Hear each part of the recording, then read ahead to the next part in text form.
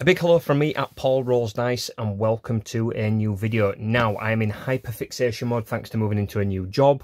I now work in a hobby store. I get to play card games, board games, and it got me talking with some of our locals about a game that I did play at launch but kind of fell off with for whatever reason. So we're opening some stuff today, and that is Keyforge. Now this is the 2-player starter set for the Worlds Collide Keyforge set.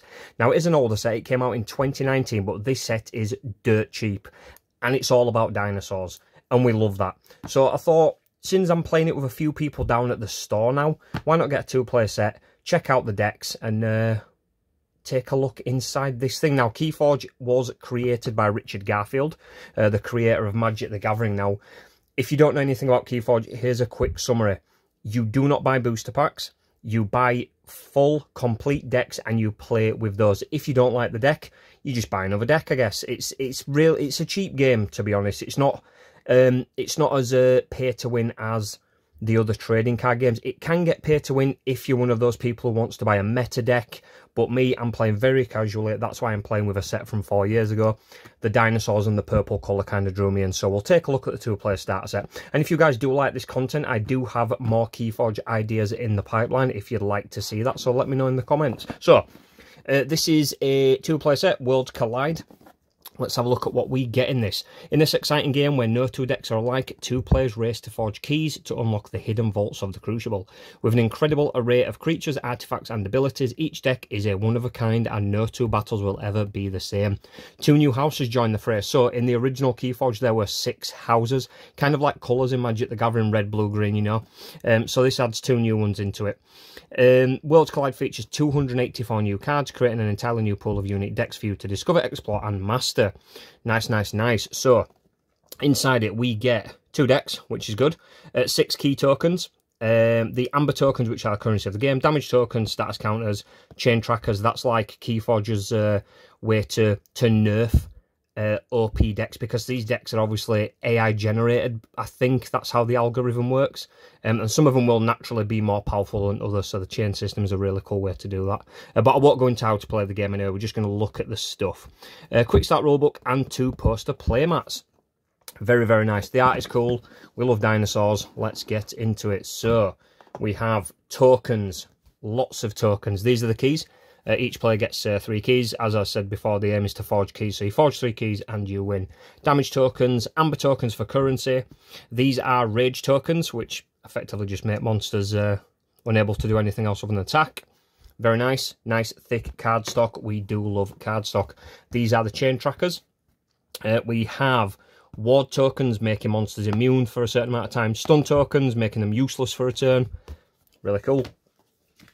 There is a quick guide. Now the main rulebook, the master rulebook, is a PDF on the Fantasy Flight website, or maybe elsewhere now, because this was a set that came out 4 years ago, and I think Fantasy Flight sold off the rights to Keyforge to some other company. Now these are the paper mats. They're not as nice as the proper mats, but let's have a look at one anyway. Let me unfold one. It would be nice to get a real mat at some point. So we have there's your battle line, which is essentially monsters in Magic the Gathering or Yu-Gi-Oh! And then artifacts, again, that's where you put lands in Magic the Gathering or spells and traps in Yu-Gi-Oh! I'm just trying to give people reference if they've never seen or heard Keyforge. Deck, discard pile, archives, and then that's where you put your keys as well. That's pretty cool. Nice artwork. So, back to, where are we? So these are the unique decks. Now, these decks exist nowhere else. That's the cool thing about this game. Each deck has 3 of the houses as well. Dis, Untamed, and Saurian. This is the new house, the Dino house. That's what I'm looking forward to checking out and playing with. And then we have Brobnar. They're like red in Magic, like the big hitters.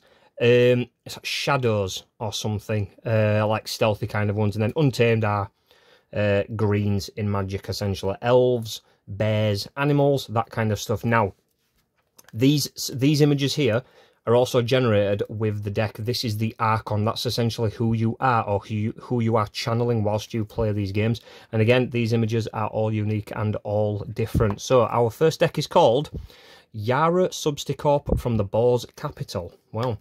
And we have Xanth Jagwheel's Officer. Now, I will flip these over, and each deck comes with a deck list, so you can keep track of all 36 cards in your deck, 12 for each house. And again, they are unique. There is a QR code on these decks, which I will be covering, because I will be registering these on my Keyforge Master Vault account, and that will let the world know that these decks have been found by me, and I own these decks as well. So these are all of the cards, like I said, 12 for each of them. I'm very new getting back into Keyforge, so I'm not going to be able to look at a card and go, oh my god, it's got this. But symbolism's kind of similar to other card games. Circle is common, we've got a diamond for uncommon, and we've got rare, and I think there is another symbol on the other deck. Let me just have a look. I don't really know what it means. Where is it? There. Card called Toad. I'm not sure what it is, but let's bust this one open first and see what we've got. Okay, so we are looking at Xanth Jagwheel's Officer. So that's the card list, and we will start with these. So untamed cards first. We have... Oh, so that is Toad there. Toad cannot reap. Reaping allows you to tap your creature and gain a piece of amber. I wonder why he's so cool with that symbol. Interesting. We have Xenos Blood Shadow.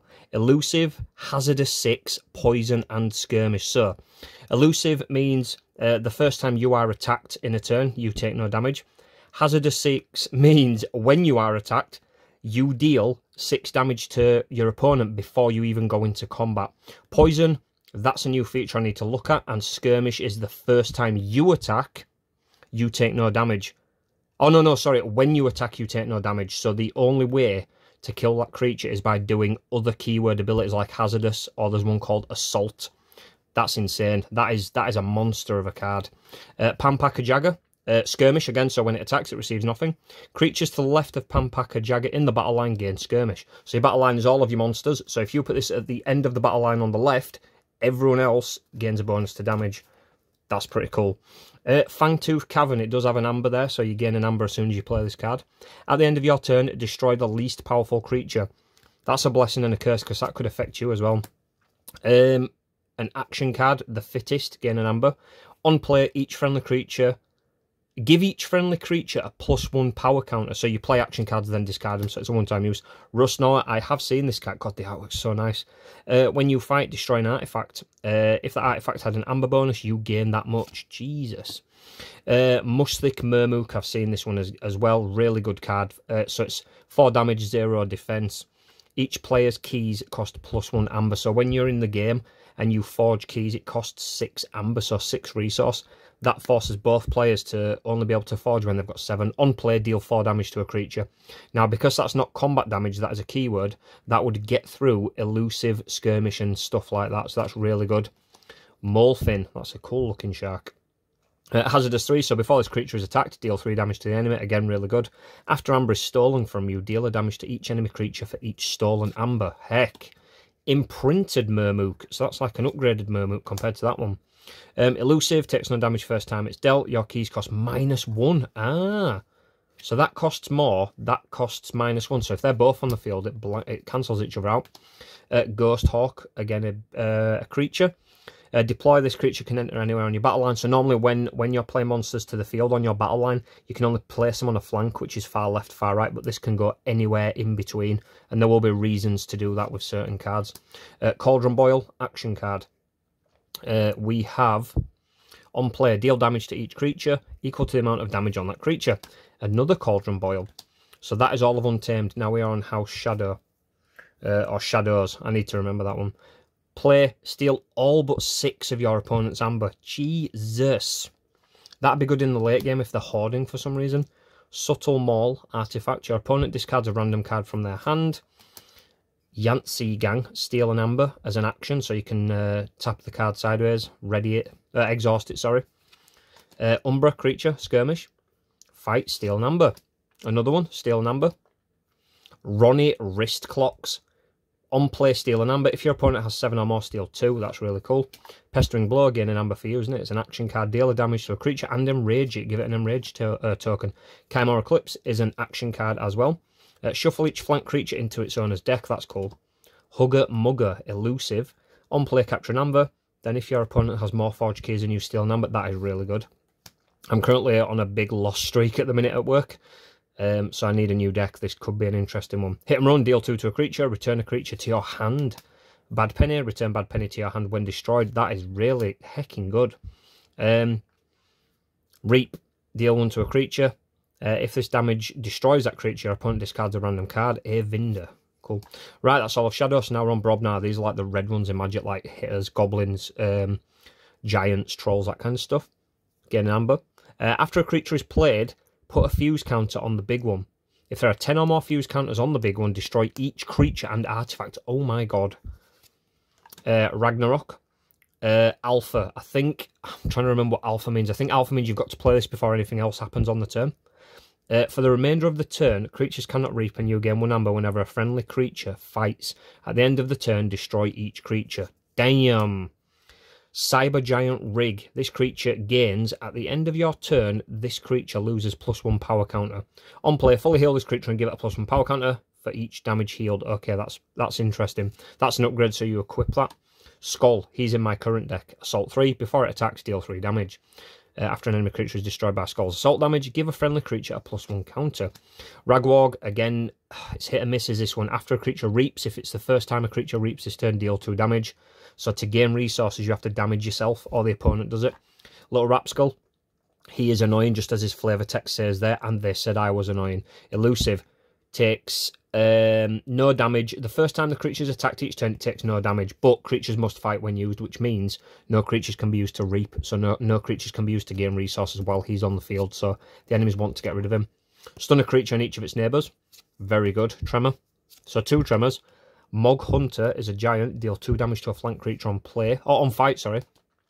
Ire Staff, really good artifact, again an amber. Enrage a creature, give that creature a +1 power token. And a second Ire Staff, and the final one, an action card, gain an amber. On play, deal 4 to a flank creature. If this damage destroys a creature, its controller loses an amber. Interesting. That is a very interesting deck. So, that is, if I just put that there, Xanth Jagwheel's Officer. Now, the next deck, let's take a look at it. Okay, Yara Substicorp from the Boar's Capital, you are up. So we will put that, wrong one. There we go, there's the deck list, we get rid of that one. Okay, so we are starting with Untamed. So both of these decks have got Untamed. We have Mimicry. Action card. When you play this card, treat it as a copy of an action card in your opponent's discard pile. Okay, that is cool. Mab the Mad. Gain an amber. It's a creature, so you gain an amber for a creature. Interesting. On reap, shuffle Mab into your deck. Next, we have an upgrade, so you equip these to monsters. Creature gains fight, gain 1 amber. Unsuspecting Prey. That is an action card. On play, deal 2 damage up to 3 undamaged creatures. I like that. Next, we have Unnatural Selection. Choose 3 creatures and 3 enemy creatures. Destroy everything else. So it's like a mini board wipe. If your opponent's got a lot of creatures, they end up with only 3. Tantadlin, really good. 9 power. Very, very good blocker, but only deals 2 when fighting. So it's hard to get off the field. When it fights, discard a random card from your opponent's archives. Really cool. Morphin, we saw that in the other deck. We have Key Charge. Lose an amber. If you do, forge a key at current cost. That's very good, because you can normally only forge a key at the beginning of a turn, but that allows you to do it at any point in your turn if you have enough amber. Imprinted Murmook, we had that in the last one. Deepwood Druid, now that's a new one. Deploy, enter the battle line anywhere. On play and reaping, fully heal a neighbouring creature. That is really cool. Bramble Lynx. It's got Skirmish. And if you have used a creature to reap this turn, Bramble Lynx enters play ready. So you want to reap with someone first, then throw him straight into the field. Because when a creature comes onto the field, they are exhausted. They have to be on the field for a turn before they're ready. Same again, another Bramble. That's all of those. Ooh, right, we're on to Saurians. I'm looking forward to this. Auto Legionary Artifact. Put Auto Legionary on a flank of your battle line. While in the battle line, it is considered a creature with 5 power and belongs to all houses. Damn, I like that. Philophosaurus. Creature. On reap, you may look at the top 3 cards of your deck. Archive 1, add 1 to your hand and discard 1. That is interesting. Because in this game, when your deck runs out, you don't lose the game, you just reshuffle it. Tricerion Legionary. I have this in my current deck at the minute. Creature, 5 power, 1 shield. Got taunts, that means neighbours can't be attacked, so as the creatures next to it in the battle line, they're immune to attacks. You've got to hit this. And on play, ward a friendly creature, which means give a creature a ward token, makes them immune from pretty much everything. Same again, 2 of those, very good. Thero Centurion, on play and fight, capture an amber, very good. Retagalim, really good card, got it in my current deck. Your opponent's keys cost 3 more to create, which is nuts. And then when you reap it, you may exalt it, which means take an amber from the public pool, put it on this creature. You can make those keys cost more every time you reap. But if that creature leaves the field, any amber on it goes to your opponent. 2 of those, very good. Questajata, elusive. Exalt again, put 1 on him to gain an amber. Phalanx Strike, it is an action card, gain an amber. Choose a creature, deal 1 to it for each friendly creature. Now that is really good if you've got a big battle line. Legatus Raptor, when it fights, you may exalt it, so put an amber on it. If you do, ready and use another creature, so you could fight with him, exalt him, use a creature you've already used. Imperial Scutum, upgrade, gain an amber. This creature gets +2 armor and gains destroyed. Move each amber on this creature to the common supply. So normally, any amber on a creature goes to your opponent when it's killed or leaves play, but that allows it to go back to the common pool. Brutidon Auxiliary, very good card. Taunt, really cool. Hazardous too, so when it's attacked, it deals 2 first. And we are on to House Dis. These are like the toxic ones, the putrid ones, the vile ones. On play, destroy each creature with odd power. So anything with 1, 3, 5, 7, all the way up, just dies. That's amazing. 3 Fates action card, gain an amber, destroy the 3 most powerful creatures, double-edged sword again. Action, enrage a creature, that's an artifact, really good. 2 of those even, wow. Not finished with you. Shuffle any number of creatures from your discard pile into your deck. On play, that is very good. Misery Exploit, gain an amber for each damaged enemy creature. Really good again, double for that. Eterome, Demon. Reap, destroy a creature of the house with the most creatures in play. Nice. 2 of those as well. 3 of those, holy heck. Dendrix, Demon. When you fight, your opponent discards a card from their hand at random. Very good. And the final card of this deck is Buzzle, gains Skirmish. Play or fight, you may purge one of Buzzle's neighbours. If you do, ready Buzzle. Wow. So you could have a row of stuff you can't use, purge them, so get rid of them from the game. If you do, ready him, so you could constantly use him a few times. That's pretty interesting. That's really cool. That is a cool deck. Very, very happy with the decks of this starter set. I'm going to register those to my Keyforge Master. I'm going to sleeve them up, and I'm going to prepare for some battles with some of the locals down at the store. But my friends, thank you so much for watching. Hope you enjoyed this, and if you would like more Keyforge videos, let me know. I'll give you just a little bit of a taste of what there is to come for down at the store. We're trying to get some Keyforge community and some friendly battles. But if that doesn't take off, I've got all of these to open. Holy heck, all unique decks. Can you imagine the madness inside these? Well, that's for another time, my friends. Thank you so much for watching. Hope to see you again very, very soon.